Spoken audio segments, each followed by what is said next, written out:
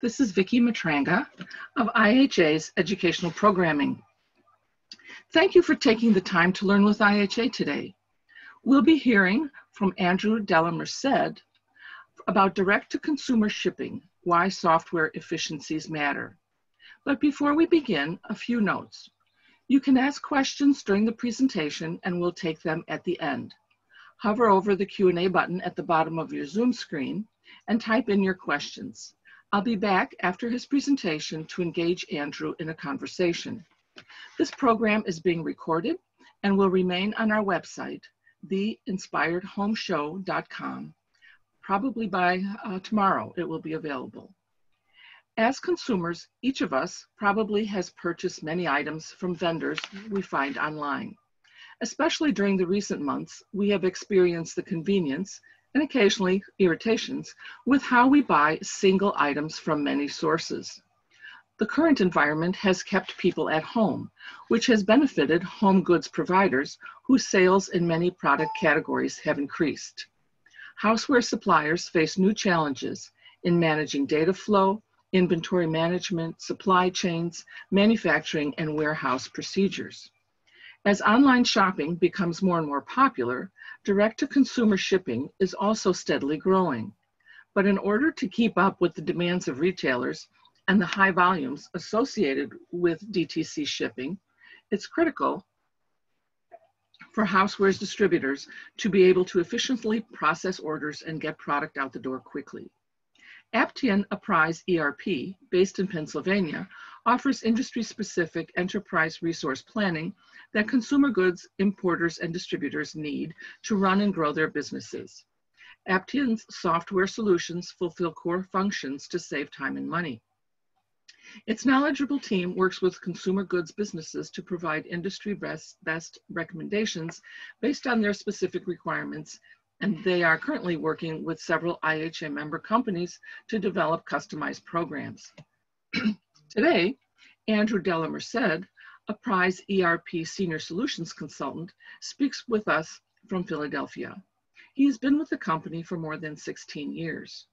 Andrew helps consumer goods distributors find the right software solutions to fit their business needs. Today, he outlines some best practice tips around areas such as electronic data interchange and warehouse processes that can help your organization be better prepared for the challenges that come with direct-to-consumer shipping and order processing. Andrew, the stage is yours.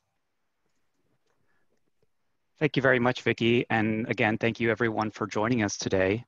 As Vicki mentioned, I have been working with the Apprise ERP solution for the past 16 years. I've worked with fellow houseware companies, implement Apprise, implement best practices for order processing, warehouse, and all that fun stuff. So thank you for inviting me today, Vicki and team, and let's go ahead and get started.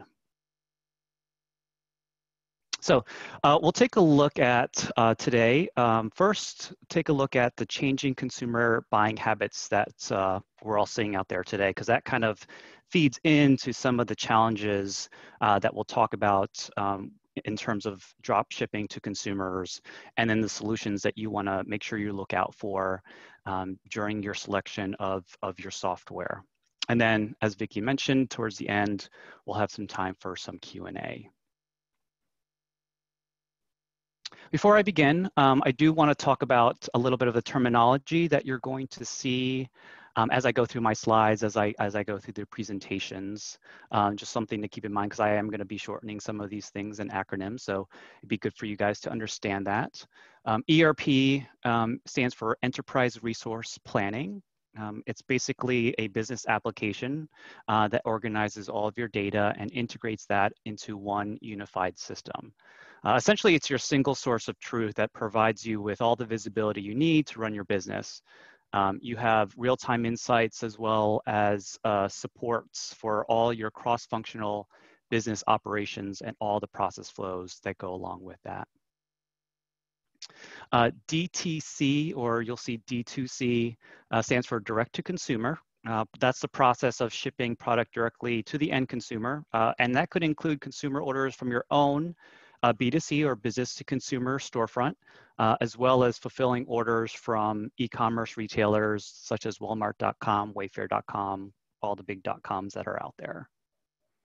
Drop ship or drop shipping, that's when the retailer transfers the customer's order for fulfillment by the wholesaler and distributor. So they're fulfilling the orders on behalf of the retailer. EDI, you'll see us mention this a lot during this presentation. It stands for Electronic Data Interchange. More on that in a few slides later. And then WMS, which stands for Warehouse Management System.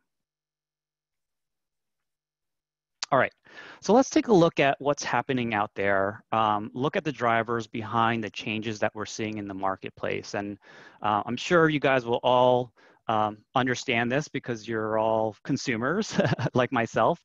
And the obvious contributor to the changes in the marketplace is going to be the rise of the digital economy.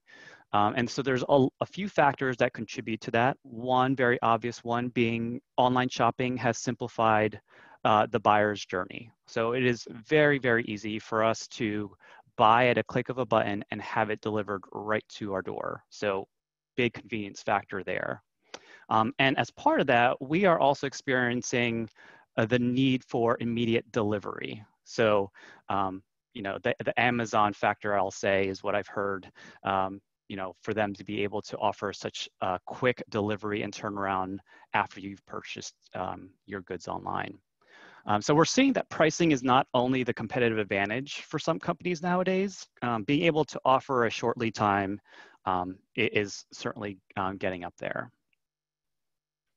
We're also seeing new consumer markets that are emerging and buying online due to our current situation of shelter in place. You know, there's a demographic of people who are being forced to buy online that haven't done that before. And those that were doing so already, you know, they're just increasing that volume there.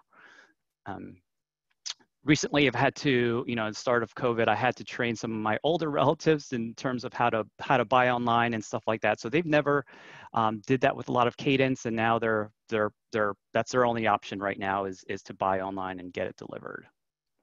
And then lastly, a factor that contributes to the rise of digital e-commerce is the decline of the traditional in-person retail store buying experience, which can be attributed to the growth in e-commerce.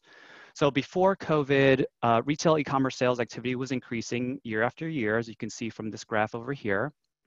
And even though the double-digit growth is predicted to kind of continue upwards into the future, the coronavirus pandemic has only increased the need that retailers and distributors be present in the e-commerce space. So this data was collected before COVID, so we're not really sure exactly what that pandemic reflects on the impact of retailers, although we do know a lot of them are closing their doors because they weren't marked as essential, or they just didn't have enough revenue to keep their operations going. So there's a big unknown in terms of what the consumer buying habit will be and what that looks like post-COVID.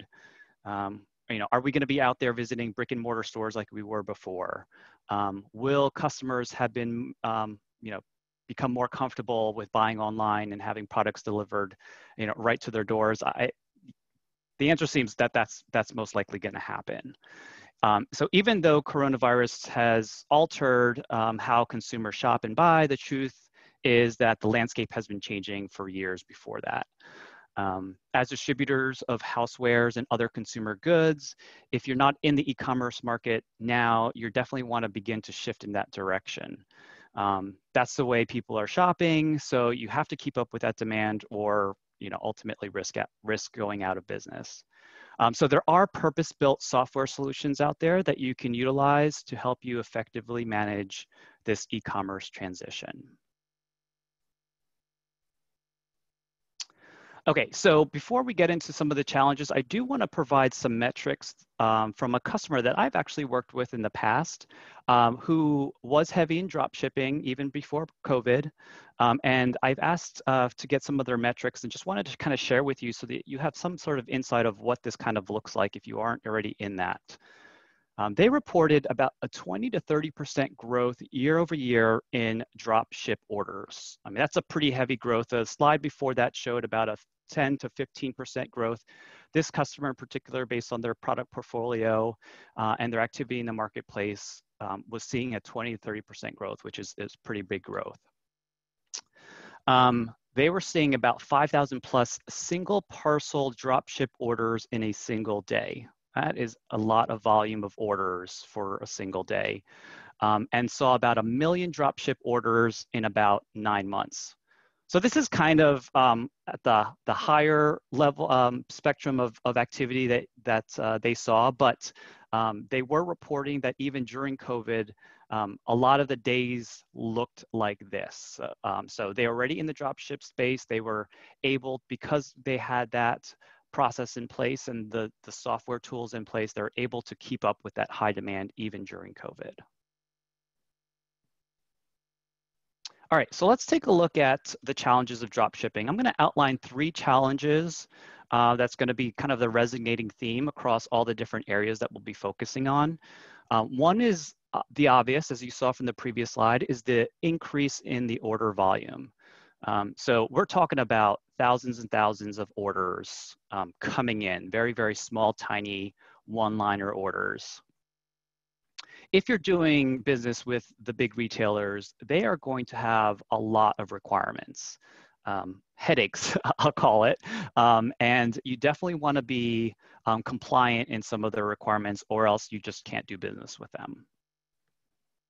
And then just overall warehouse complexity. So the 3 things we're going to be focusing on in the next coming slides are going to address some of these challenges.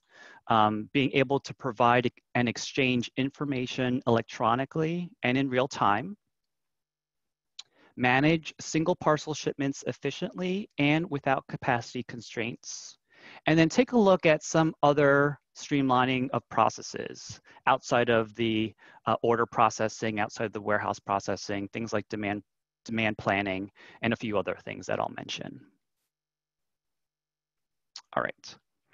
So let's take a look at a few things that you definitely want to be avoiding if you're doing any form of high volume direct to consumer shipping.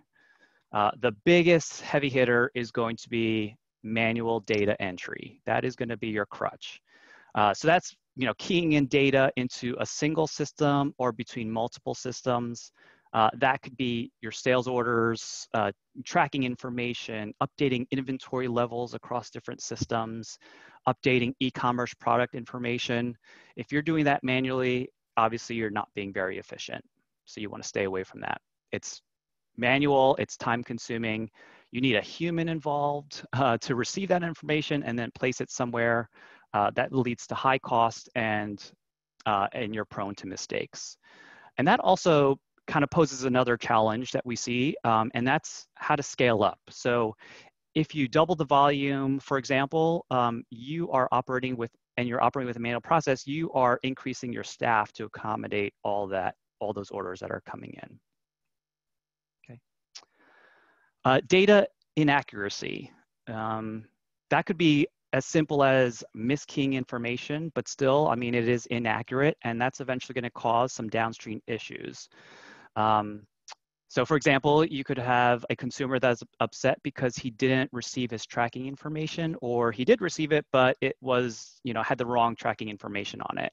Or you may have miskeyed the availability of an item on your website, maybe saying you had 1,000 versus 100, and then having a lot of disappointed customers because they thought it was going to be available. The manual data entry also leads to advancing orders, delays in advancing orders. And that's in terms of both getting information into various systems and also getting product out the door. Add time to the overall process and both consumer and retailer demands, factoring all that in, every minute is going to count when you're trying to get product out the door. Consumers have an expectation of confirmation emails and shipping and tracking notices as soon as things are happening. The retailers have very specific requirements and standards, as I mentioned. Maybe they have a 24 to 48 hour confirmation requirement, or even a 24 to 48 hour requirement to ship those items out. So those are things that they're going to make sure that you're compliant with. If you're not compliant, and I'll talk about other things in terms of compliancy later on, if you're not compliant, that usually means you're going to get charged back and you're going to get some fines and things like that. Obviously, you want to avoid those things. And if you do too much of those non-compliance activities, then that could potentially mean a loss of business with that trading partner or that retailer. All right. Multiple systems and integration issues. Most distributors and importers have to rely on various systems. So they need an accounting software so they can keep track of all the transactions and how that flows into their chart of accounts, into their general ledger. They need to be able to process payables and accounts receivables and things like that. You've got the WMS or warehouse management system that takes care of the operations from shipping to receiving and all the stuff in between. Or maybe e-commerce platform for your own website is a separate system. And then, as we'll get into more detail, EDI document solutions, right? So most of the distributors are needing all these different modules or systems, and it needs to be able to be communicated easily. Right. So if you're not, then and it's not streamlined or automated, you're certainly going to have some integration issues. So ultimately, we want to avoid all of these things as much as possible. You want to eliminate antiquated multi-system environments. You want to be able to select an all-in-one ERP solution that has the information in one place and avoid any of these integration issues. So accounting, WMS, e-commerce, and such, those are all in one system versus having all these different systems outside of each other needing to talk to each other. So an ERP system is going to work across all departments. It's going to streamline your processes, and it's going to store all data for all the reporting and analysis you need after the fact. So here are just some bullet points that you want to look out for a single system / all-in-one ERP. I've mentioned some of this already. So connectivity to an e-commerce platform. If you do have multiple e-commerce platforms, you want to make sure that that ERP, one, can support its own or has ways to efficiently and effectively connect to those e-commerce platforms to avoid most of the things on the left-hand side. Again, manual data entry being one of them. Having built-in EDI and WMS or warehouse management systems capabilities. And then this thing called API, which stands for Application Programming Interface. So there might be things that you have to have outside the system built and have connected, and having an ERP system that can support and has their own, what we call API for those on the call that are technical, be able to kind of call these APIs so that we can run business logic and things like that. So for example, if you have an outside e-commerce website that you're hosting on your own, you could leverage an API so that it brings orders in automatically or pushes products or product availability to that platform automatically without having someone to manually enter that data. So make sure you look out for that. Providing accurate information, inventory availability is very key, right? So your warehouse management has inventory tracking, but customer service needs to be able to see what inventory is available as well. You want to make sure that that's all in sync and all current. The ability for validations, right? So if we are automating anything that's coming in, is it following the rules of pricing? Are the addresses correct? So these are things that you want to make sure are caught up front versus kind of down the line.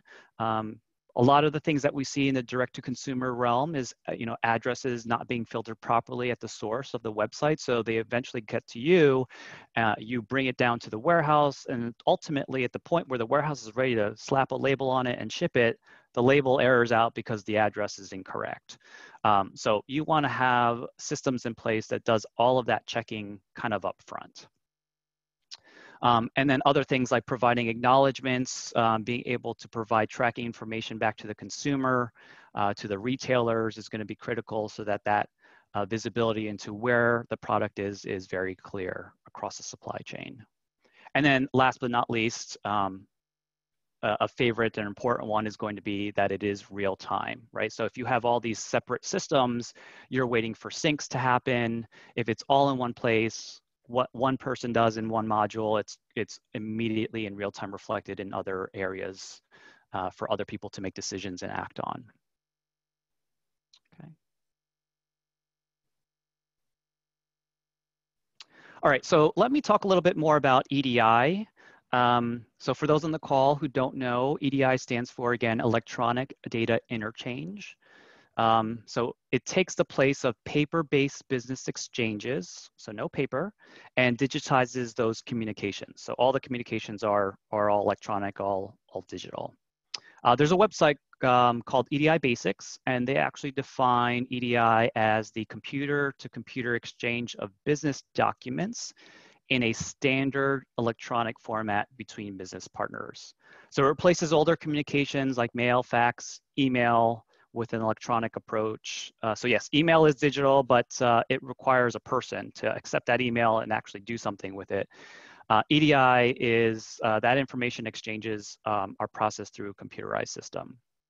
So why is EDI a big thing? If you're doing any drop shipping for any of the big retailers, your Target.coms, Walmart, Wayfair.coms, all those big retailer.coms, you know, EDI is the only option. They are not going to call you or email you or old school fax you any of these orders, and in return, you're not going to be sending, you know, paper documents out back to them in terms of invoices and things like that. So that's the only way that they're going to communicate in terms of exchanging information. And if you want to play in that field, you're going to have to get on with EDI. So for those who are a little bit familiar, you know, that communication happens through what we call EDI forms or EDI documents. Some documents that are very common are like the EDI 850 document, the EDI 846, 856, 810. So those are documents that communicate sales orders. So electronically getting orders into your system. 846s are inventory feeds. So hey, retailer, here's how much that you have available to sell on your site of these specific products. 856s being advanced shipping notifications. So as soon as that product is out your door, you're telling your retailer it's out the door, here's the tracking number, and all that kind of stuff. And finally, 810s are going to be your invoices that you send directly to them. So there's a whole slew of other EDI forms out there. Those are the common ones. But again, if you're doing business with these big retailers, you know, EDI is probably the only way to go. Okay, so how does built-in EDI help? And I guess that's the key thing, is the word built-in, because you're going to see a lot of EDI providers out there, but they're not in your ERP. They're not fully integrated into your ERP. The information is not going to be real time. So as best as possible, you do want to find a solution where the EDI is built into the ERP, so all things are talking to each other in real time. There are processes built within the ERP to trigger documents to get sent or received through EDI. And if that's outside the system, you're doing bolt-ons to accommodate for that. So the three things, as you can see on this slide, that's going to address EDI is going to be automation, validation, and accurate real-time data. Automation is your biggest benefit. Like I said, those 850 forms are going to automate those sales orders. So as soon as they push that out to you, the system is going to be able to translate that and actually create an order into the system, eliminating the need for any manual data entry. For validations, you definitely want to make sure, as I mentioned before, that that you validate any errors or exceptions so that users are quickly alerted and they can quickly resolve the issue. Things like validating the order so that the order acknowledgements can get sent out to your trading partners, aka your retailers. Accurate real-time data, the system is constantly providing you with the most recent information. It's possible to communicate with trading partners on what inventory is or is not available. I mean, all of this essentially boils down to one thing, and that's efficiency. And the whole point, and that's the whole point of the ERP with the built-in EDI. Automation, validation, accurate real-time data, they're valuable components of the system. Importers and distributors want to be able to bring in as many orders as possible in very high volume while eliminating the risk of error. If there's errors, it's essential that the users are able to see that in real time, manage them quickly, and prevent similar problems from happening kind of in the future. All right, so let me step away from EDI and kind of move over to the warehouse side of things. This is going to be helpful for those who do manage their own warehouse. So I'll talk about a few talking points that you definitely want to make sure you have within your ERP. And that's going to be warehouse management system is built into the ERP. So recurring theme, as long as if it's built in, if it's fully integrated into the ERP, it's talking real time to everything else within the system, and the processes are in place to support all that. So it's all in one system. The orders are there, the inventory, all the processing is happening. If it's not, then you're going to have integration issues that leads to inaccuracies and inefficiencies.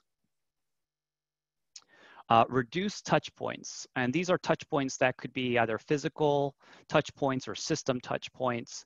You basically want to be able to reduce the time it takes to pull product and pack each order out. So traditionally, before the whole D2C thing came into place, my customers were very used to pulling full pallets, shipping full or partial truck shipments and having that sent directly to the retailer's distribution center, the retailer's warehouses. And that's as vanilla as it got. But now we're talking about high volume, small orders that we have to fulfill. So take, for example, you have 20 sales orders in your system. You walk up and down the aisles, picking the product for each of those 20 orders individually. And then for each of those orders, you're pulling the product, you're placing it, bringing it to a pack station. And then from there, each order is then packed and shipped one by one. Sounds exhausting because it kind of is, and it's very inefficient. So what you want to make sure is that the ERP can support multiple pick strategies. So rather than walk the aisles 20 times to pick those orders, you can do a bulk pull. You walk down the aisle once and pull the product you need to fulfill those 20 orders. Or maybe you have a cart with you, and so not only are you picking the products across the 20 orders, you're also keeping them organized, maybe picking and packing at the same time, so that as you walk down the aisles and you pick the product, you're placing that in a shippable carton. So that way, in the end, there's no repacking of the product that needs to take place. And I will say, we are focusing on D2C, but aside from D2C, you want to make sure that that WMS can support other shipping flows, whatever they may be, full truckload shipments and things like that, because that still does exist today. All right, seamless parcel labels and paperwork, I think, is the biggest headache that I've seen with a lot of my customers when it comes to integrating a great workflow for direct-to-consumer shipping. So with D2C, there's lots of rules and requirements as it pertains to labels and packing slips, especially with the large retailers. So one, you're going to have all the third-party small package carrier providers set up in your system. And along with that, each one needs to have all the different service levels. So you need to be able to support ground shipments, home, residential, next day, 2-day, all those different service levels, smart post, sure post, and things like that, because all these retailers offer a wide variety of service levels or shipping freight for their websites. Some of these retailers also want you to ship on their behalf. So you're going to have to maintain for this trading partner or retailer what their shipping account information is for UPS, for FedEx, for USPS, things like that. You're going to have to maintain that in the system. And then further, some of them have actual special label requirements. So make sure that that UPS or FedEx label looks like it's coming from us. So that return address on that needs to look like it's coming from them. Make sure it looks like it's a prepaid label coming from them and all that fun stuff. And on top of that, each of the trading partners might require unique packing slip. So again, for Target.com orders, I need you to put a Target.com packing slip, looks like our packing slip, into that package. And if you can just imagine having multiple retailers you're working with, having a lot of different packing list format. So lots of variables there that people have to address. You want to avoid multiple systems produce the labels and paperwork. You don't want to take one package, bring it to a station, figure out who the retailer is, put in the shipping address information just to get a label. You want that to work as efficiently as possible. Are you able to produce that label at the point you want them? So that's whether you're bringing that parcel to a packet station. As soon as it's dropped there, here comes the labels, or do you want that label as you're pulling those products from the shelves? You definitely want to make sure you're selecting an ERP system that could support all the different flows that you might have for direct-to-consumer shipping. Warehouse structure. So every warehouse is going to be different. I've not seen one warehouse look and flow exactly like another. So what you want to make sure is that your ERP system is flexible to how your warehouse is set up. Being able to allow definitions for zones or areas and even bin locations, and set up rules for how you wish to operate. Users should have the ability to apply the settings within each of those zones as it relates to things like inventory management, bulk picking, staging, put away, receiving, replenishments, and all different types of picking scenarios that you might have across all the different customers you're trying to service. You have to have the ability to configure your warehouse workers so you can decide which workers should be active in what zone or what area of your warehouse, and what operations specifically they're able to perform. Devices, so handheld devices, picking devices, things like that. That is going to eliminate any picking errors, right? Picking the wrong product, having a device allows you to verify that you've pulled the right product via the UPC or a barcode on that, and that you're at the right location within the warehouse. So the WMS is smart enough to tell you specifically where to go, so you're not just pulling product from any location, right?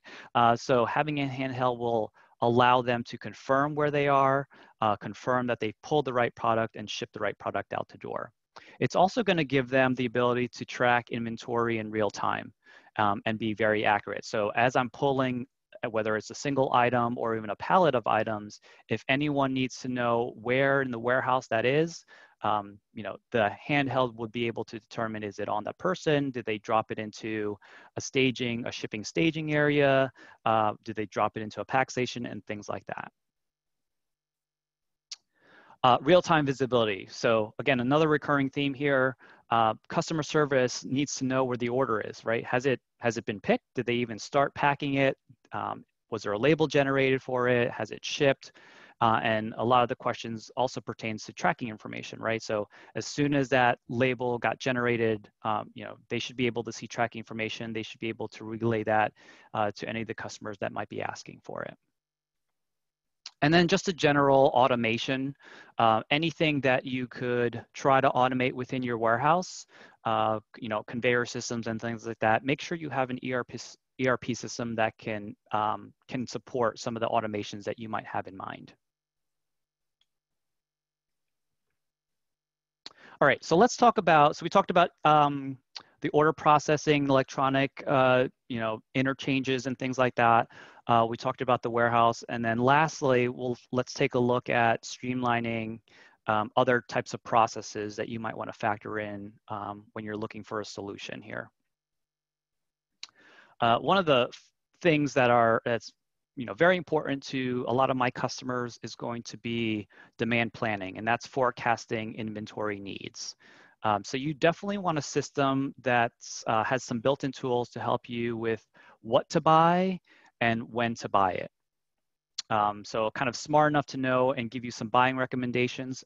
It should be able to factor things in such as lead times on those products, minimum order quantities, and also being able to manage customer forecasts. So if you're getting any forecasts from your customers, being able to load that in so you can see what that looks like, do comparisons with what the system might be forecasting with the algorithms that it has in place that you can select and configure on your own, and maybe even point of sale data that you might be getting from your customers.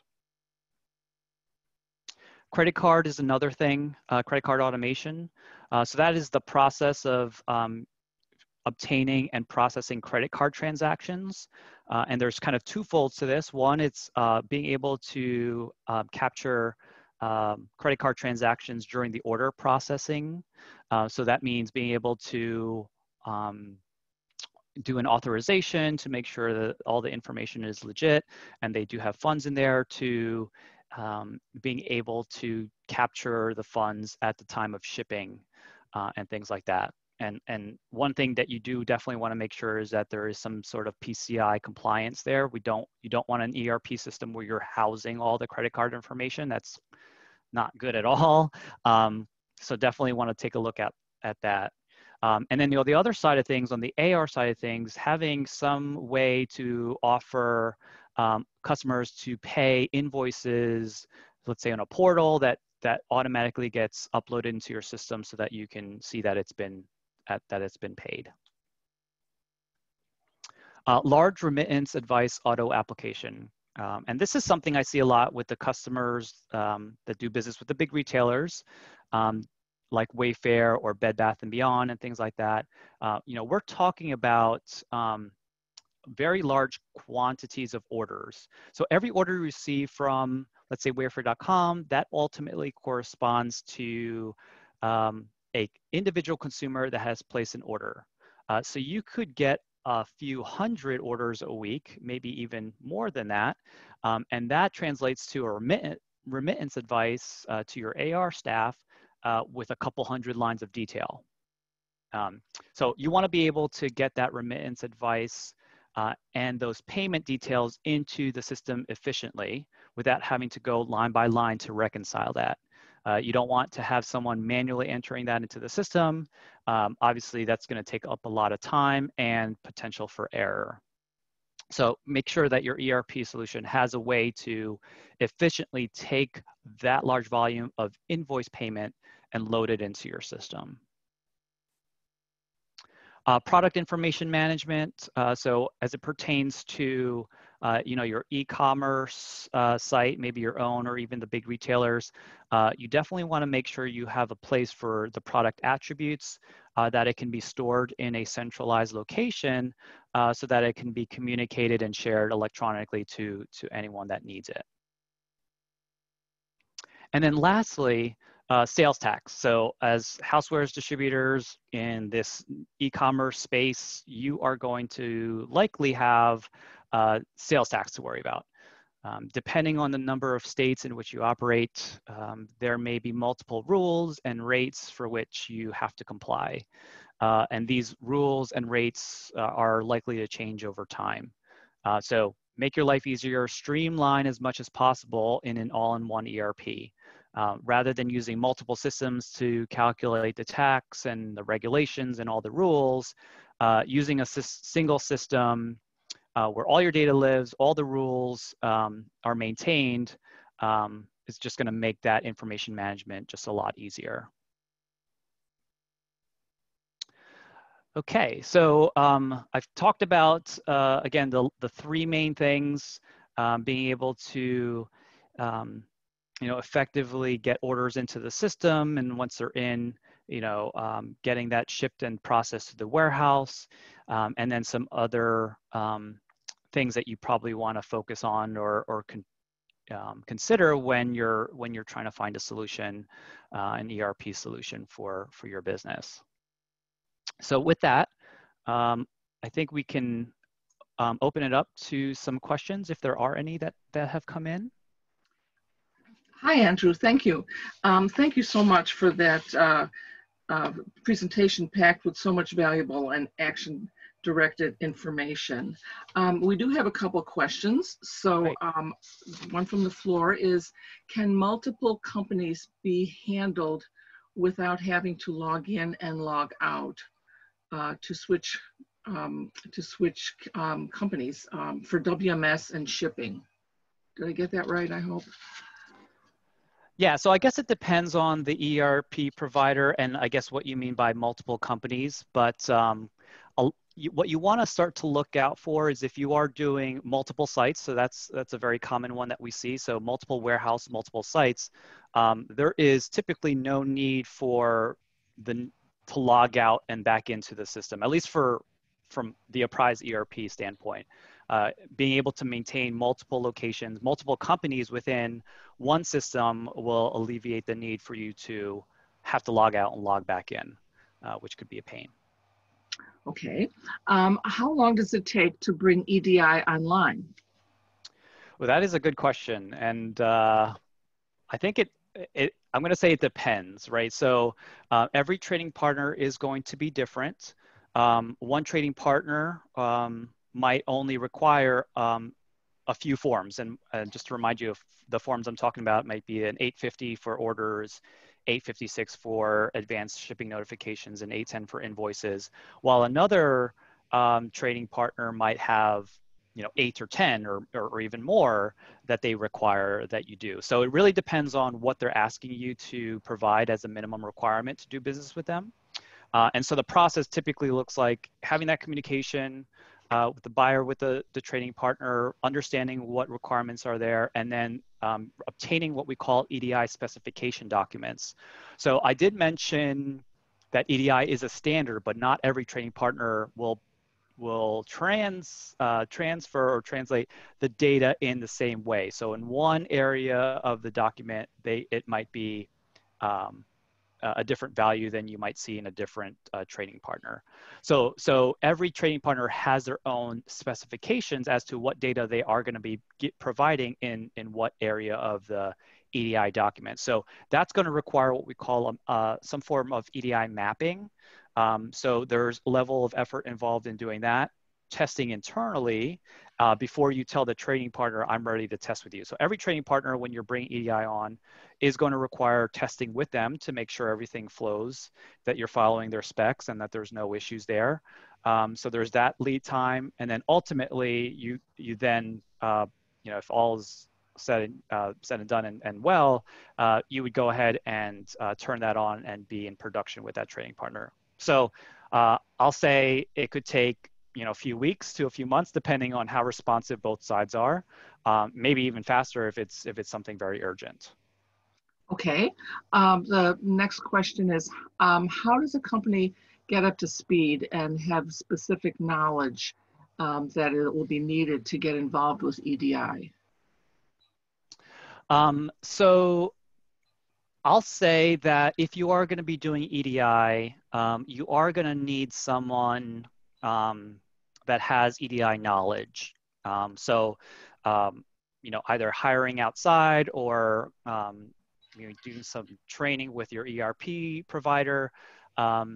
If you are going to be managing your own EDI transactions, and just to let you know, in my space, in the Apprise world, we do offer a built-in EDI. And we give you the option for you to manage your own EDI or have our team do it. So we actually provide a managed EDI service, and that's something you might want to ask, whoever you're shopping around for, to see what their options are. So I've had folks that had EDI analysts or people within their company space that was knowledgeable with EDI. So when they started to use Apprise, they were talking apples to apples. They knew the EDI lingo and they were able to manage all that themselves, which is great. And then on the other side of things, I've had customers who did not have that resource and relied on us to provide all the heavy lifting, doing the mapping, doing the testing with the trading partner, doing the communications, and even being the day-to-day ears and eyes in terms of making sure things are flowing. There's no errors and things like that. So it really depends, I guess, on what's on the table in terms of being offered. But I will say that you definitely want to, if you don't have an EDI resource, finding a solution that might be able to provide that for you without having to have that cost of that extra headcount. Okay, something related to that is a question that I don't know if you can answer in this public forum or could take offline individually. The listener is asking, can you please suggest an EDI between SAP Business One and Shopify? Yes, and actually, no, I cannot make that recommendation only because I'm not familiar with any of those providers. Mm-hmm. So unfortunately, no, I can't, but I could recommend Apprise if you're looking into that, because Yes. I know that space. So unfortunately, I cannot make that recommendation.